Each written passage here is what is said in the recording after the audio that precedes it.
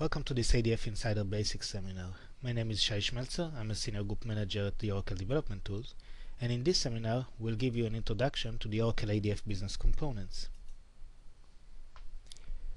This is an ADF architecture diagram, and the layer that we're going to focus on today is the Business Services layer. The Business Services layer is responsible for allowing us to interact with our data sources.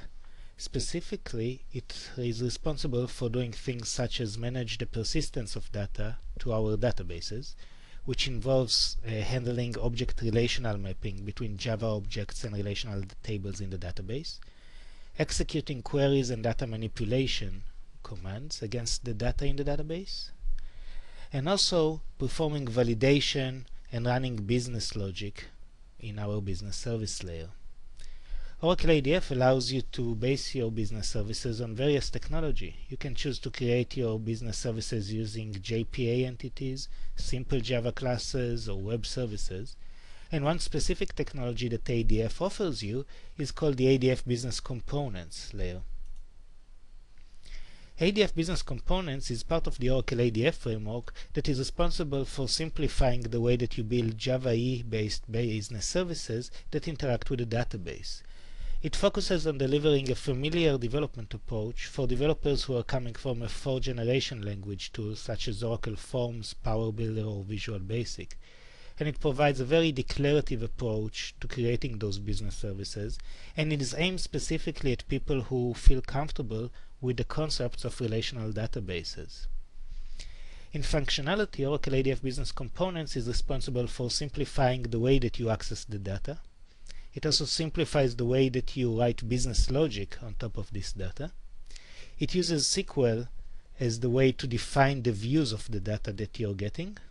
And it has a strict separation between the actual data views and the business logic and validations in your application. The framework also implements a lot of best practices that have been gathered over the years as design patterns for Java EE application. And at the end of the day, you get an application that is very easy to customize later on. So ADF Business Components provides the data interaction and business logic execution layer in an Oracle ADF application. It maps to a data source, usually a relational database, that can be an Oracle database or a non-Oracle database. And it focuses on a 4GL approach for development, which means that a lot of the development will be done through declarative wizards and visual editors for your components. Most of the development of ADF Business Component is actually done through metadata definition rather than actually writing low-level code. You do, however, can write business logic in the ADF Business Components layer. Again, most of these business services rules can be applied using a declarative approach, but in specific cases you can also resort to Java coding to handle more complex rules. At the end of the day, your application model can be exposed and be used by various UI developers as well as a web service interface for remote developers who want to interact with your business services. The development that you're doing with ADF Business Component uses a combination of Java and XML to achieve the results. Let's look at the architecture of ADF Business Components. There's actually a separation of ADF Business Components themselves into 3 layers. The first layer is comprised of entity objects. Entity object represents tables in your database, and they map to tables in your database and allow you to execute insert, update, and delete operation against those tables. The entity objects are related to one another using associations.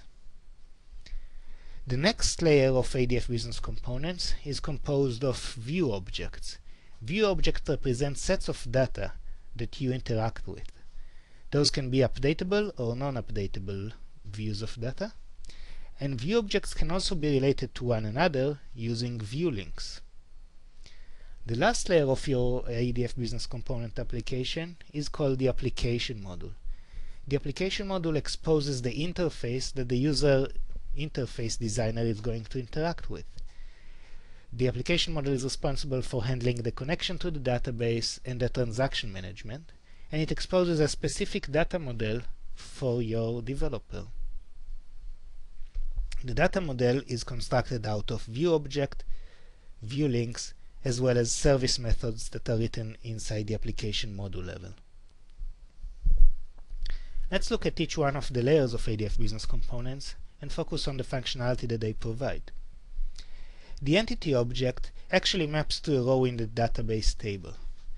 It consists of attributes that map to the columns in the table, and it handles the insert, update, delete operations against the table. In addition, the entity object is where you're going to define behaviors for attributes and all sorts of validation.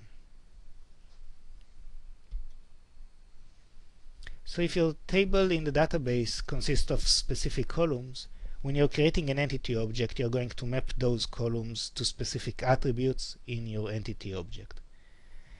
In addition, you can add validation rules to those attributes as well as to the entity level.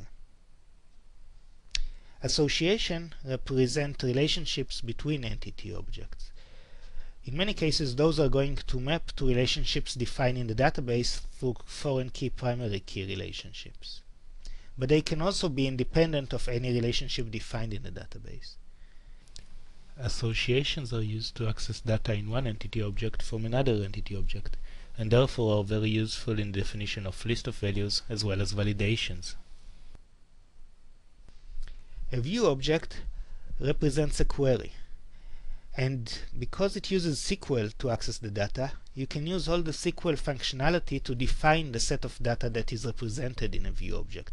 This means that you can use things such as joining, filtering, projecting, and sorting to create a very specified set of data for your business service. Many views objects can be defined on a specific entity object, and they can also span multiple entity objects. A view object can be constructed from a SQL statement, as well as have its values statically typed into it or be populated programmatically through a piece of code. There are two types of view objects, an updatable view object and a non-updatable view object. A non-updatable view object is simply a query defined against the database. It returns a result set, and this is the object that you can use to display the data in your pages. An updatable view object, however, is based on data coming from entity objects. Whenever you're going to execute an update, insert, or delete, the actual operation is going to be executed by the entity object. When you're fetching data, the data is being fetched into an entity object and then into the view object. The entity object, in turn, can manage a cache of the data across multiple view objects. The application module is responsible for defining the data model that is going to be exposed for the developers who are going to use your business services. The application module also controls the connection to the database as well as tracking the transaction state. The application module can provide, in addition, remote accessible methods, service methods that can do specific operations on your data. Application modules can be reused across multiple applications, and application modules can also be nested to create more complex data models. Let's now look at how you actually build an Oracle ADF Business Component layer for your application. The first step is usually creating an entity object, and this involves mapping to a database table, choosing the specific attributes you want to use, and setting attributes for those, or setting properties for those attributes. We'll switch now into JDeveloper and show you how to build this layer. We're going to create a new application, and we're going to use the Fusion Web Application template for this. When we create a Fusion template based application, we get two projects. One is responsible for the user interface, and another one is responsible for our business services. We're going to create a new layer in our business services tier, and we're going to use the ADF Business Components. Now you can actually go and define an entity object and then go and layer it with view objects and finish everything up with an application module. Or you can do it the quick way by using one dialog that creates all the three layers. So we're going to use this dialog called the Business Components from Tables. First thing to do is define a connection to a database. Name the connection, choose the type of database you're connecting to, and specify username and role as well as database connection information.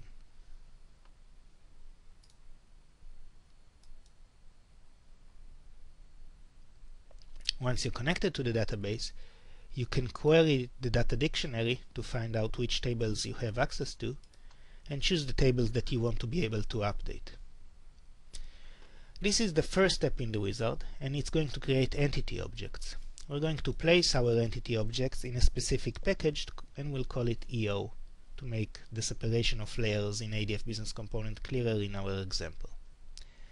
The next step of the wizard actually goes and create updatable view objects, and we're going to create two view objects based on the two entities we created that are going to be updatable.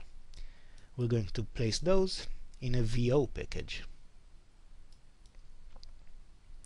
The next step allows us to create read-only view objects. Those are not based on entities, but rather allow us to choose directly tables from the database that we want to allow our users to read data from.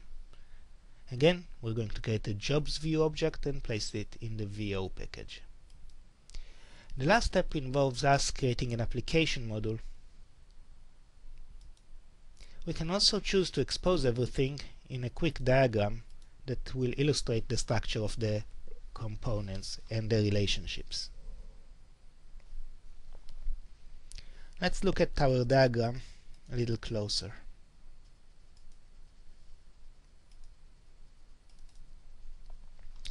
We start with two entity objects, department and employees.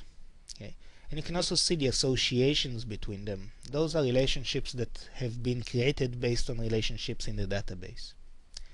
Once we have the entity objects, we can go next and create view objects. Again, one view object for departments, one view object for employees. Each one of them is based on a single entity. And again, there are view links that define the relationship between the view object. There is also an unrelated view object based on the jobs table, but again, because this is not based on an entity object, it's not updatable and it doesn't reflect here. The last layer of our application is the application module. This one consists of the various view objects that we want to expose to our users, along with the relationships between those view objects.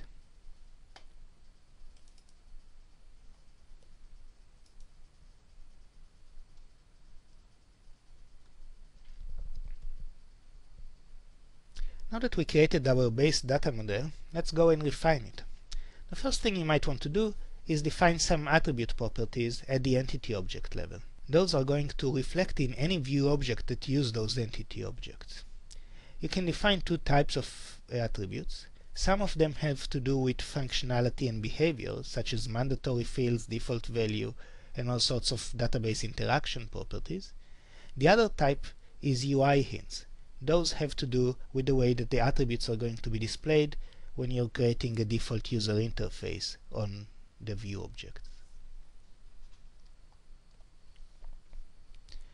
We'll switch over to JDeveloper, and in our entity object package, look at one of our entities. Let's look at the employee entity object. We can see the name, we can see the schema that it's based on.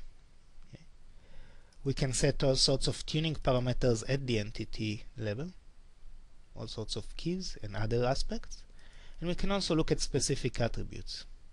Whenever we're looking at an attribute, we can see the properties of the attribute over here in the property inspector. Let's move the property inspector down here.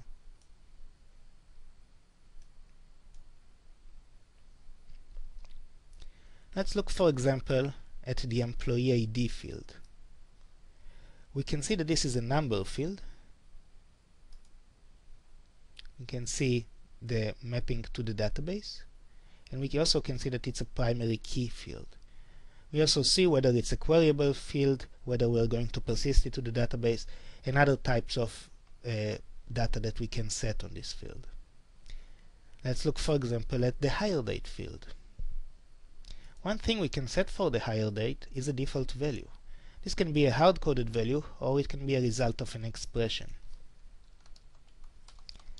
We're going to use a Groovy-based expression to represent the current date as the default value for a new record created.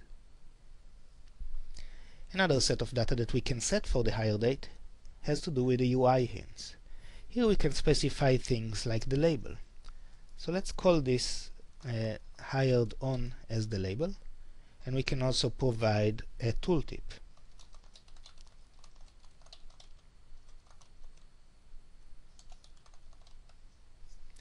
In addition, we can define a format mask, format type, and a format mask for the field. For example, let's specify mm/dd/YYYY. So this is one way to define properties for attributes. One thing to note, when we define things like UI hints, format mask, those are automatically extracted into a message bundle file, which can be then translated into other languages if we want our application to be multilingual.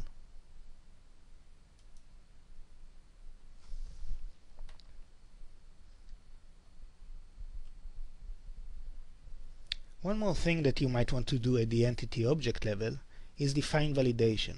Since this is the layer that is actually responsible for submitting changes to the database, we can add validation before the data is actually being sent to the database. Let's add a validation to our entity. We're looking at the salary field, and we're going to reposition our property inspector to the right and look at the validation rules that are offered here. We can already see a validation rule that was derived from the definition of the field in the database, which has to do with the precision of the salary. But we can also add additional validation rules. ADF provides you with built-in validation rules that you can define very easily in a declarative way. For example, you can use a compare validator to specify that the salary must be greater than a specific value. This can be a literal value, and it can also be the results of a query. So you can write here a query like select minimum salary from some table.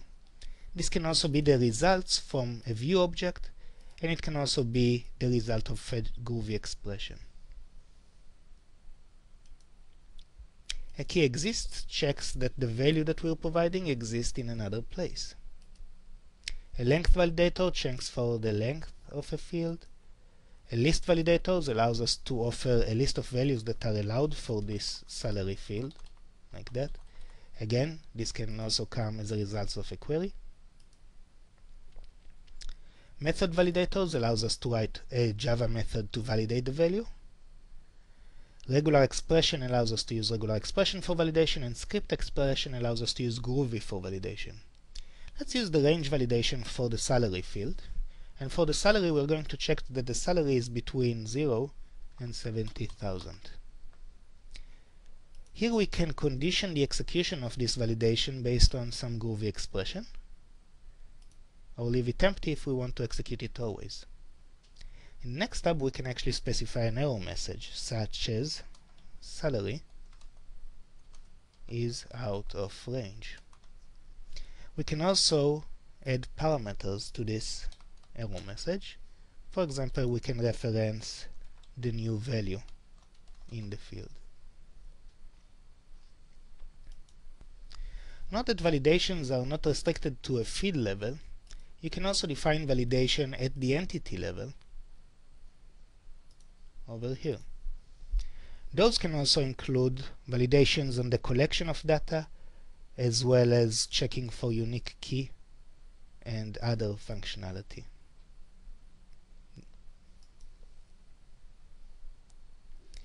At this stage, it would be nice to actually go and test our application so far.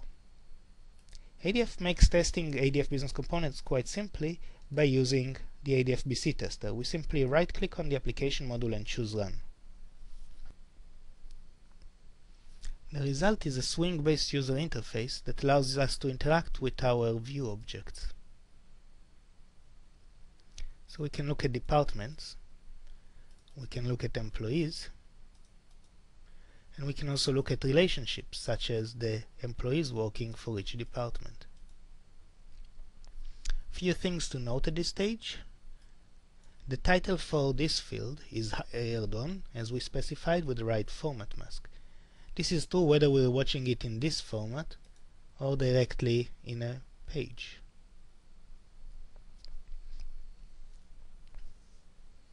At this stage we can also do any type of database interaction here. For example, we can do query by example. Let's find all the employees whose last name begin with S.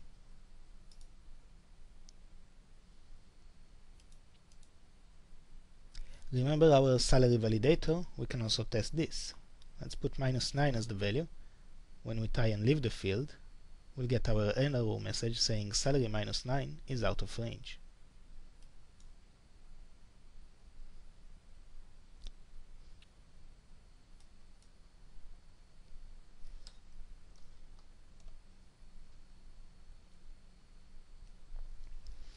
Next, let's turn and learn how to create view objects.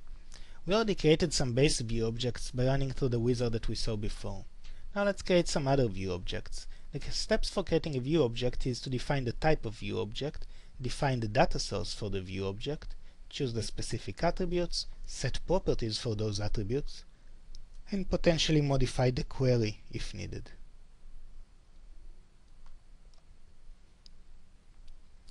In our example, let's create a new view object.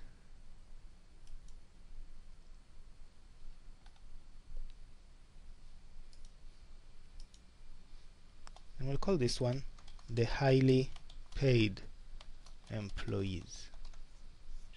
Again, this can be based on an entity object and allow us to update data, or it can be a read-only SQL-based view object, which is what we're going to do now. Then we need to specify our query. We can use the query builder here to specify the fields that we want to see.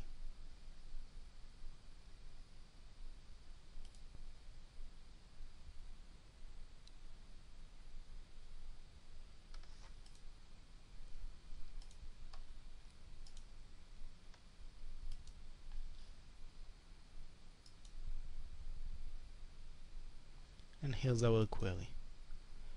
Since we want to restrict the list of value, we can also add a where clause that says where salary is bigger than, and we're going to introduce here a parameter called p-minimum salary. We can also add an order by clause to this to show the data in a descending order. Let's test our query. Query is valid, so we can continue on. Next step will actually have us define a variable for our query. And that's the variable we're using there to select a specific set of data. You can give a default value here of 0.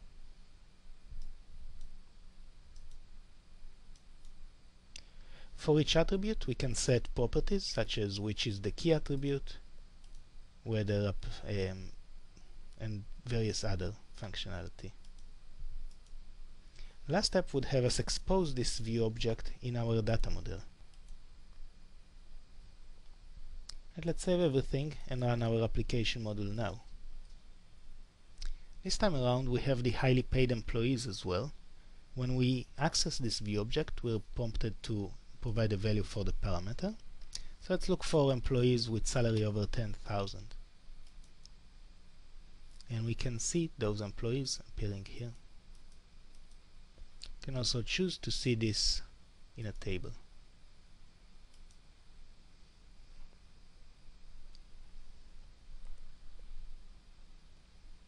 So we saw how to define a view object, and we also saw how to use named bind variables inside the query in order to filter the data.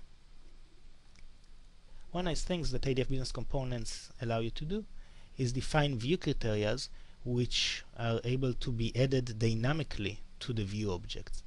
This way you don't force users to use one view object for each query, but rather have a view object that can be used across multiple queries.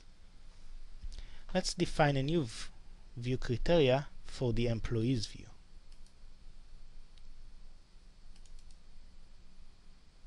Double-clicking the employees view, and we're going to go to the query tab and add a new view criteria. Again, we can add a criteria called highly paid employees and add a condition that says that the salary field must be greater than either a fixed value or a bind variable. Let's define a variable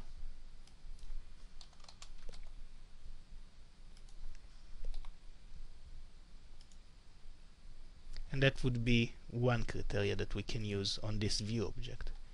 Another criteria that we can add, let's call this employees with string, and over here we can say something along the lines of first name must contain some string.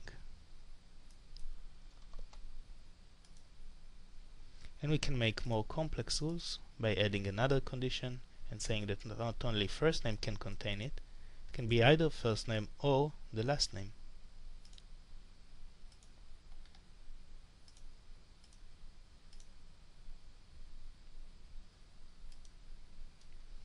So those two view criteria are associated with the employees view. Let's save everything and run our application module to see how we can use those. If we're looking at our employees view, we can see all the employees right now, but we can also apply specific view criteria. For example, look for highly paid employees. Specify a value, and we can see that there are no employees earning that amount of money.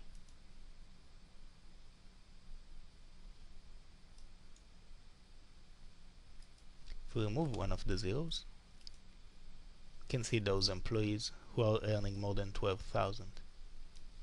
We can then add another condition or remove one of the conditions, and for example look for employees who have SC somewhere in their name. For example, this guy.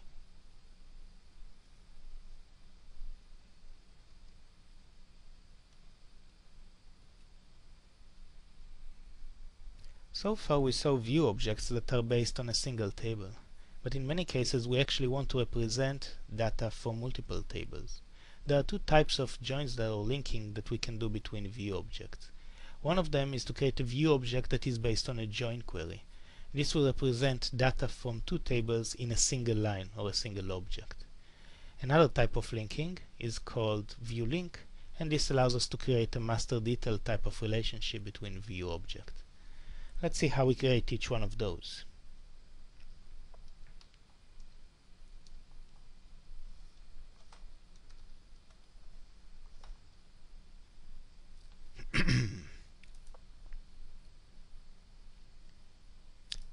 First, we'll create a view object.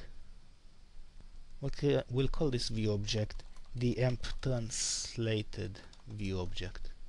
It's going to be an updatable one, and therefore it's going to be based on entities. The first entity that we're going to choose is employees, and this is going to be an updatable one.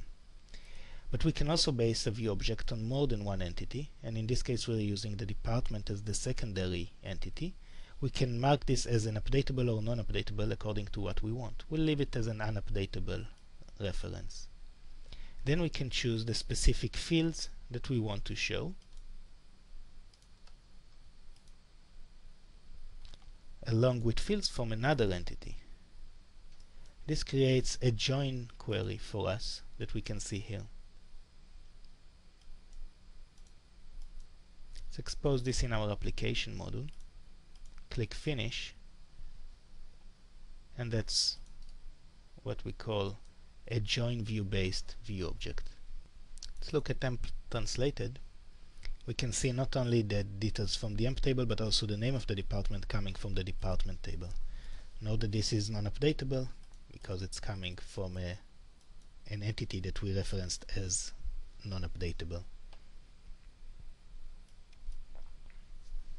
Let's now look at the second type of view linking, and that's through the usage of view links.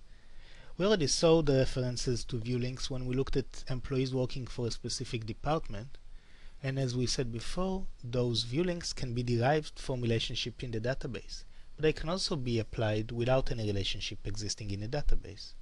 For example, let's look at our jobs view, and we can define a new view link that will connect the jobs to employees.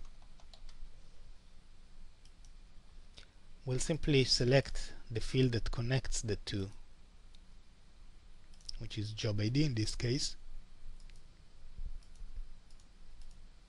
and choose to expose the relationship in our application module.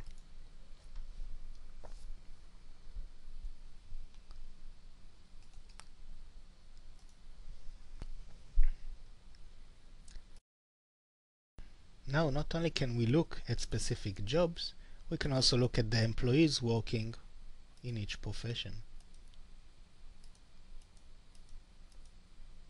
So the view link gives us this master detail relationship. View links also enabled us to create master detail relationship between department and employees, and also recursive relationships, for example, between an employee and the employees who are working for that employee, which can be represented in a tree over here.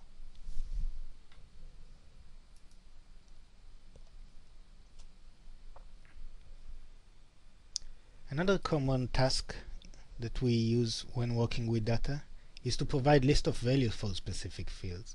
In many cases, those lists of values are coming from other sets of data. So let's see how we can define a list of value for a field very easily in ADF Business Components.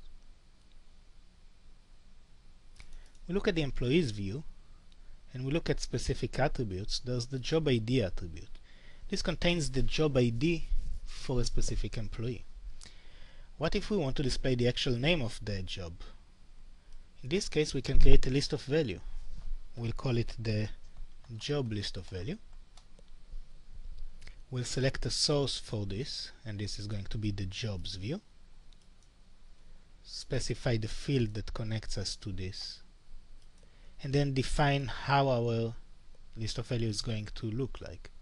Let's look at combo box with list of value. We're going to show the job title, and we can set all sorts of query parameters over here as well. Save everything and run our application model.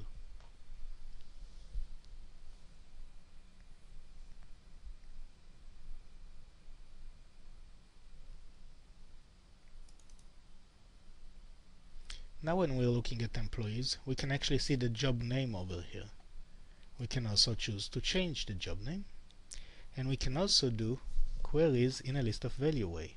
For example, we can ask to look up all the jobs that begin with M. Select the job that we want and assign it to the employee. At this stage, you can either commit or roll back any changes you've made.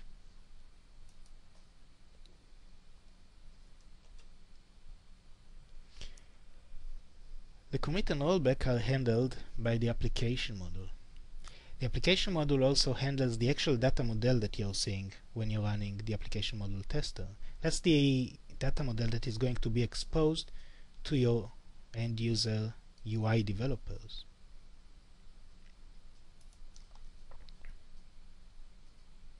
The commit and rollback are two operations that are exposed at the application module level. Another thing that the application module is responsible for is defining the data model that is going to be exposed to the people who are going to use our business services. Let's look at how you can refine this data model. You can simply double click the application module, click the data model tab, and you can shuttle things to the right or to the left. For example, if we didn't want to display this relationship between jobs and employees, we can just remove this from our data model. We can remove any view that we are not interested in exposing, and we can also move things to the right to expose other components. When we're done with that, this data model is going to be the one that anyone who accesses our business service will have access to.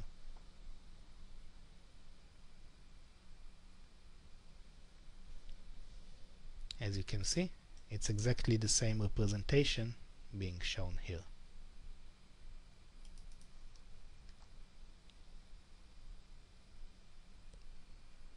So, you might have been wondering, all the development that we've done so far has been done declaratively. Where is actually the code for everything that we wrote? So let's look at what we've created so far. We'll just close all of those files and look at our project structure. We start with the entity objects. Okay? And when you actually look at an entity object and you expand the node, you can see that there's just one file there, which is an XML file. If you double click on it, you'll actually get the same editor that you saw before. So this editor is just a visual representation of an XML file. If you actually click on the source, you'll see the actual source of the entity. For example, let's open our employees entity, switch to the source view, and look up salary. Over here, one of the things that you can see is our validation definition of the range for the salary. And as you can see, this is saved in XML, which makes it very easy to customize and modify it later on without the need to recompile your whole project. In fact, everything that we've created so far, including the application model, the view objects, view links, entity objects, and associations, are all purely done with XML at this stage. There is, however, the opportunity to add Java imp classes for each one of them using the Java class over here. The nice thing about ADF Business Components is that you only need to use Java files when you want to override the default behavior or when you want to implement some very complex business logic that you can't achieve declaratively. Okay? And again, Java files can be created for any one of the layers in ADF Business Components. Let's see, for example, how you can create an implementation class for an entity object and then modify things directly in Java class. So we're looking at the employees XML file, okay, and we're going to create a Java class for the implementation. We can specify what methods to actually create in there, and we're going to create just the accessors at this point of time. When we look at the Java file and we look at the methods that are available there, we can see that for each one of the fields we have a getter and a setter.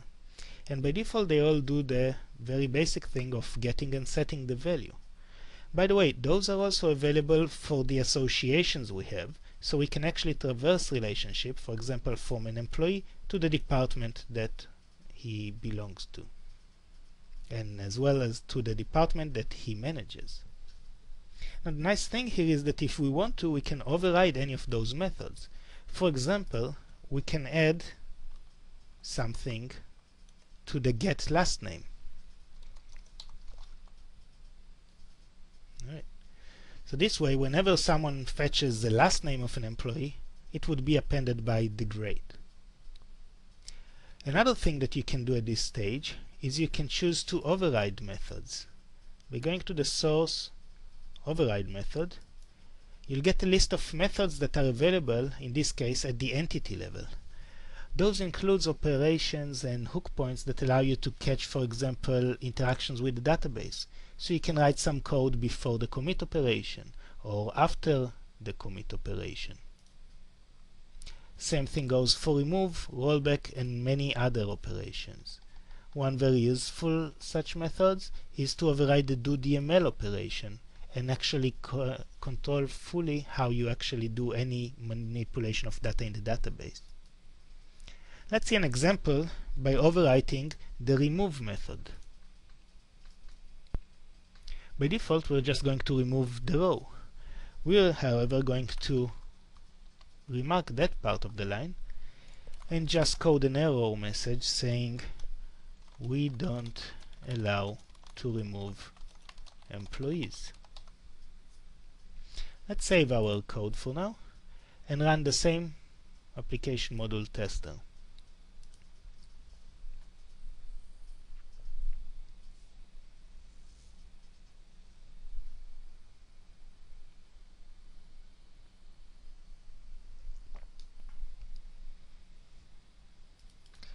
If we now look at employees, we can see that whenever we're getting the last name, there's the grade appended to it. And when we try to remove a field, let's bring up the log window, and we'll try and remove an employee, we'll get our message from the method that we overrode. Java file is also a place where you can write validations for complex rules. For example, let's take the email field and define a new validation for the email field. This is going to be a method validator.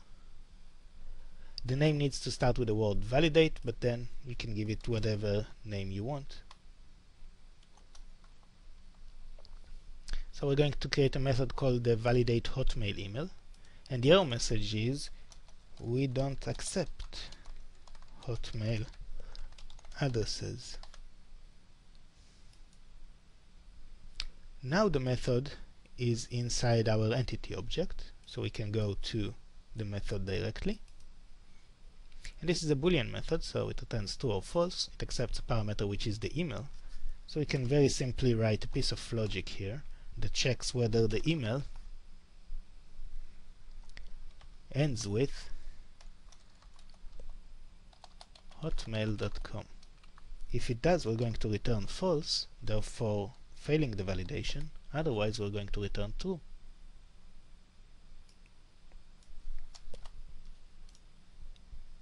Save everything, and again run our application model. Let's look at an employee and try and update his email address.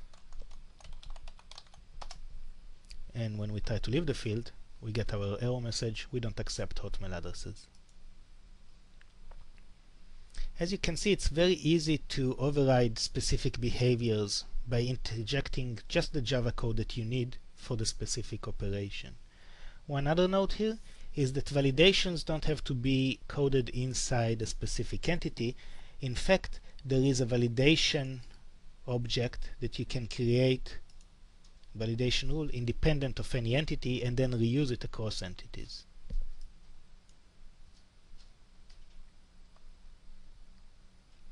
So we've seen how ADF Business Component provides you with hook points to specific places where you can inject your Java code. This is very similar in concept to the triggers that you might be familiar with if you worked in Oracle Forms, or to any 4GL development environment where there are events and event-driven architecture for writing your business logic.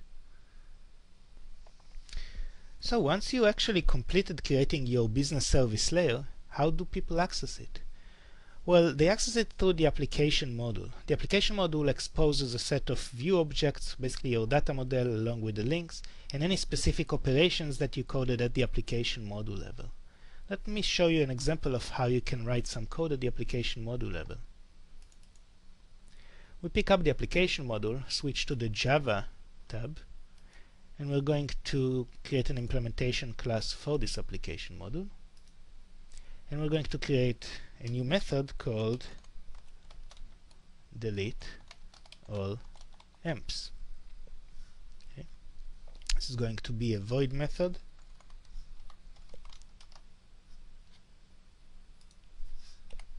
Like that. Because we're at the application module level, we can start working with view objects through various methods such as find view object.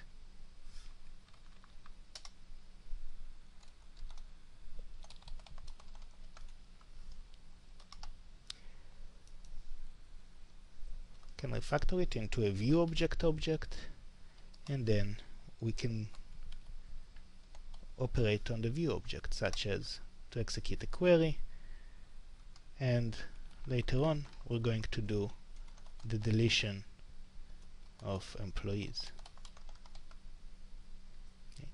Once we have this method at the application module level, we can actually go and expose it as a client interface method.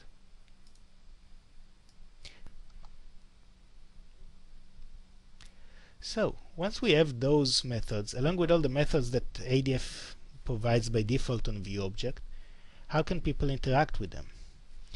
Various ways. If you're actually building a user interface in ADF, for example, if you were to go and build a new JSF page,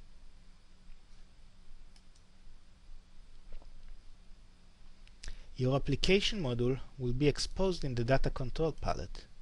Over here what you'll be able to see is the full data model that you created and exposed, including your service method, various operations at the application module level, as well as the view objects, view links, and operation theirs, as well as your named criterias, if you have any. For example, we have some on the employee view. Then it's a matter of simply dragging and dropping to creating your pages.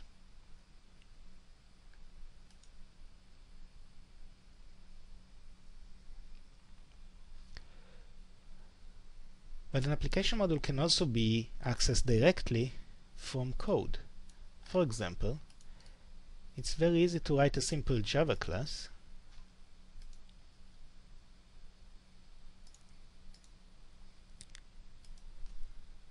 and using a generic code template, access an application module, okay, find a view object, and then start to perform operation on the view object, such as execute query, etc.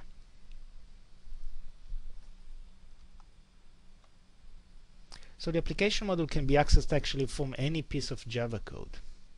In addition, if you have remote applications that need to access your business services, an application module can be exposed very easily as a set of SCA/SDO object, basically providing a set of web services interfaces to interact with your business services.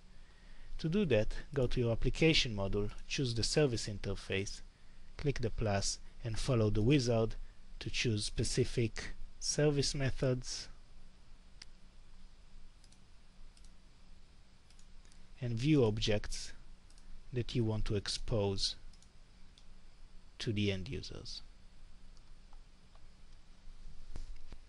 In summary, ADF Business Components provide a very robust framework for building business services that interact with your database. The development with ADF Business Components is very simple and mostly done in a declarative way, with Java being used just as in cases where things can't be done in a declarative way. There are well-defined hook points in the framework that allow you to override any of the behaviors of the framework, as well as to extend the default functionality that the framework provides. At the end, you get an application that is highly functional, yet easy to customize and extend. Thank you for attending this seminar. Hope to see you in another ADF Insider seminars soon.